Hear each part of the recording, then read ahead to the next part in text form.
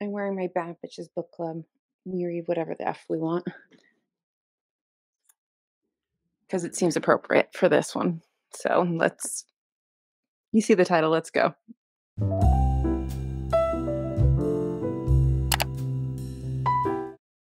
Good morning, folks. It is a crisp Tuesday morning when I'm recording this. I look rough. I am not going to be putting on makeup in this reaction because I didn't plan on doing anything today. I just happened to see something when I was going to bed last night, and I kind of couldn't let it lie. I was debating on talking about this or Coho this week, and I picked Coho, but then I saw this, and I was like, I kind of feel like I do have to talk about it. So, one of the perpetual arguments and discussions and debates that happens here on the Bookish socials is about authors in reviewer spaces and authors hopping that fence into the review area and getting mad about bad reviews that people have posted about their books. And I'm not talking about when people go and they do those like mass, like 1-star reviews on Goodreads because they're mad at somebody. Those are just abysmal. And I never think that those are appropriate. I think that's terrible behavior, but that's not what I'm talking about. I'm talking about when a book reviewer comes on to their channels, whatever those channels are, and critically reviews something and has, a negative take on somebody's work. And then the author and even their friends may show up in the comment section and just start harassing and being, quite frankly, mean to the reviewers. And honestly, they need to butt out because it's not their space and it's very frustrating. And the reason why I'm making this video, because I didn't think it really needed to be done because I figured like lots of people don't mind my zits. Lots of people have talked about this enough over the years here in the Bookish social medias. But then I saw this video from Reads with Rachel last night, and it just made me so sad that I wanted to throw my 2 cents in here and just be like, let's stop this. Like, this needs to stop because we are calling reviewers bullies, but there's also bullying happening on the other side. And it's kind of like, look in the mirror. You're bullying. The reviewer is doing their job. They're being critical. You're mass reporting people's videos and TikToks and being like, they're bullying me. No, they're either standing up for themselves or they just don't like your work. So I'm going to give a little bit of context. I'm not going to go through absolutely everything because it's too much to do that, I think. There is a thread over here, and this specifically is dealing with Piper CJ over on TikTok. She self-published a book that she admittedly wrote in a week, and this is from My Name is Marian S. This is her Twitter thread where she kind of recaps everything that's going on. I'm not going to go through all of it. I will link this thread if you want to go and read everything yourself. I'm trying to make this a very quick video, mostly for me to say, please stop doing this.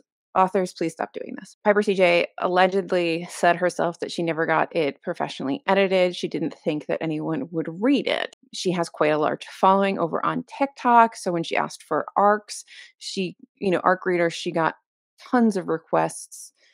This actually did end up getting picked up by a publisher. I can't remember who, and I think it got traditionally pubbed this past year. And I wanted to read it, but then I saw that it's apparently very bad. And I mean bad, like it's just poorly written and needed a good editor. So there's a lot of unfavorable good reviews that talk about the fact that there's issues with the book. There's also been some questions about plagiarism because there seems to be a bit of a blur between nods to things in popular fiction, pop culture, like The Witcher and stuff like that, and just downright stealing from them. You can watch different people's videos on that and judge for yourself whether you think it's plagiarism or not. But there's definitely been enough that people have questioned it. Piper CJ has kind of been on the attack a little bit here and in response to these negative reviews. And one of those people that posted a very critical review, maybe two, of the book is Reads with Rachel, who's another YouTuber. And she does a lot of reviews, a lot of critical reviews.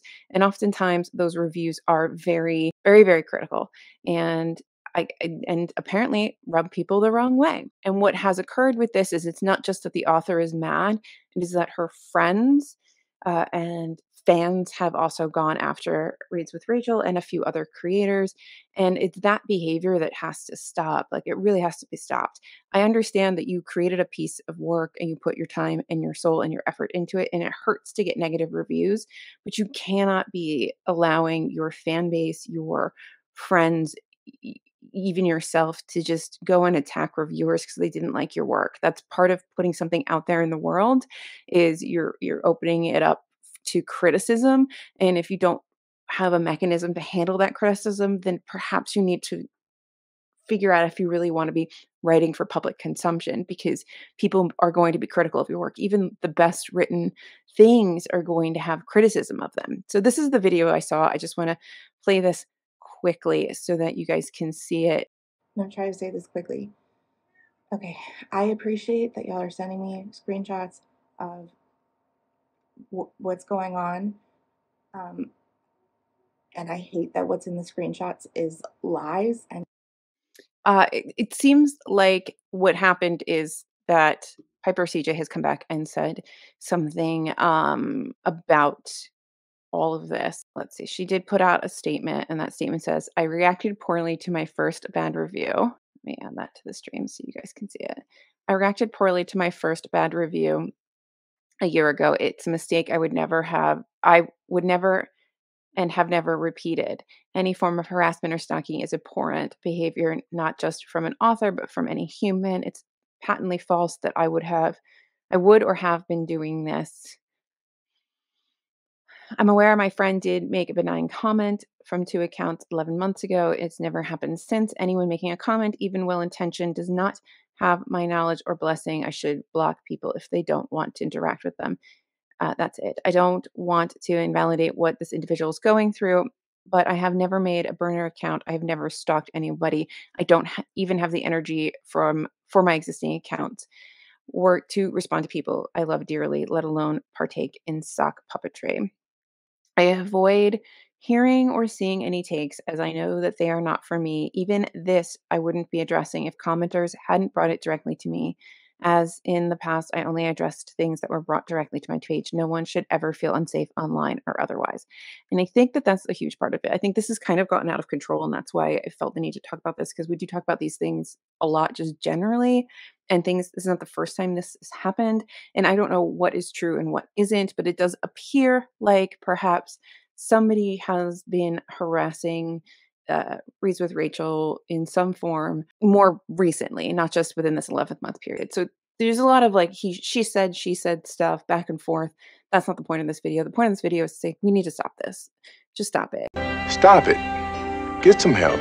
If you have fans that are doing this, you need to tell them to stop. you better stop! If you are a reviewer, you cannot tell your fans to go do stuff to other people. Like, it is your responsibility to do your best to control in some way your fan base.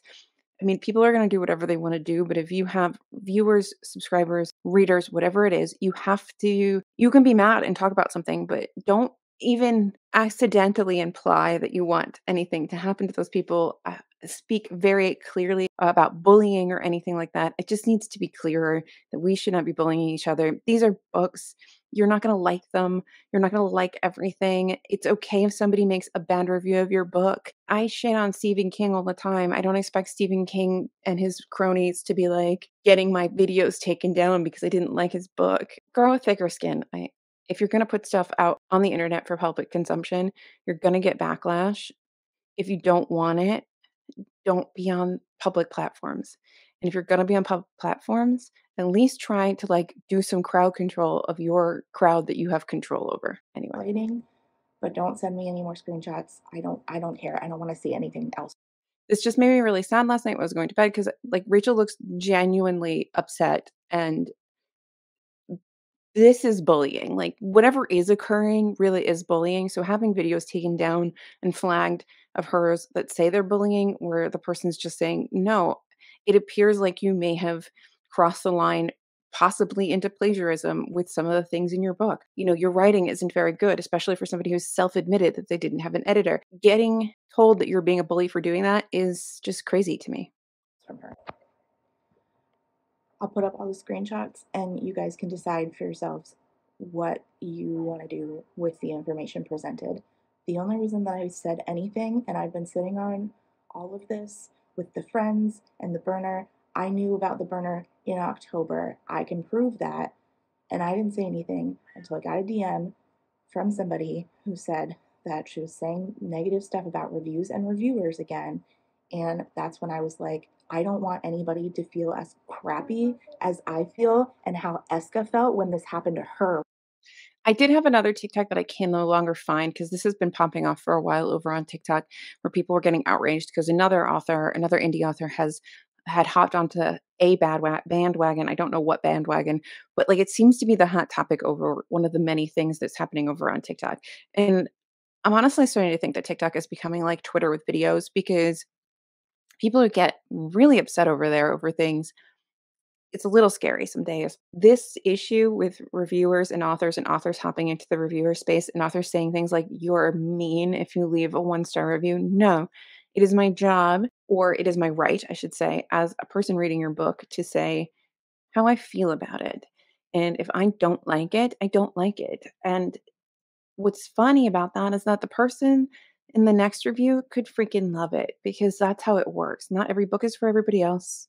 Not everybody else is going to connect with your book. Not everybody else wants what you've put out into the world, and that's okay. That comes with the territory. Get over it. If you don't like it, don't play in this sandbox. Period. With this author. So I'm gonna put up all the screenshots. I appreciate y'all, the messages and the support. I really, You can pause if you want to read any of these screenshots. really do. I don't want to know anything else. I don't want to know. And I just the only call to action I had, I said this in the TikTok that got taken down. Of course it did. Was I just want reviewers to know. Don't want you to contact anybody's publisher, anybody's agent, nothing. I just wanted reviewers to know so that they could decide on an individual level what their boundaries were and what was best for them. That's it. That is my only call to action. That's it. Don't give a shit about followings or still publishing books. It's none of my business. I just wanted reviewers to know so that nobody felt as crappy as I did. That's it. So here's the screenshot.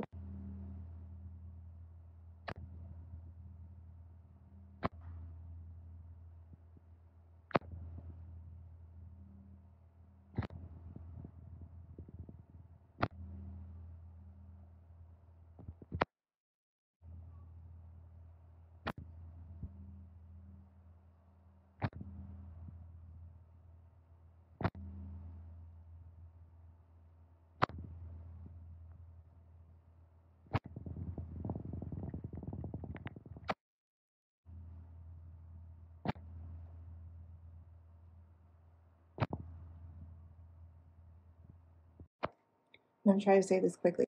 So yeah, you can see like how upset Rachel is. And I'm not saying that maybe there's no fault on the other side either. This is not about sides or anything. I guess my only side is that as a reviewer, I think that it's really terrible that anybody would be attacked for their opinion on a book because that's just how books and book reviews work.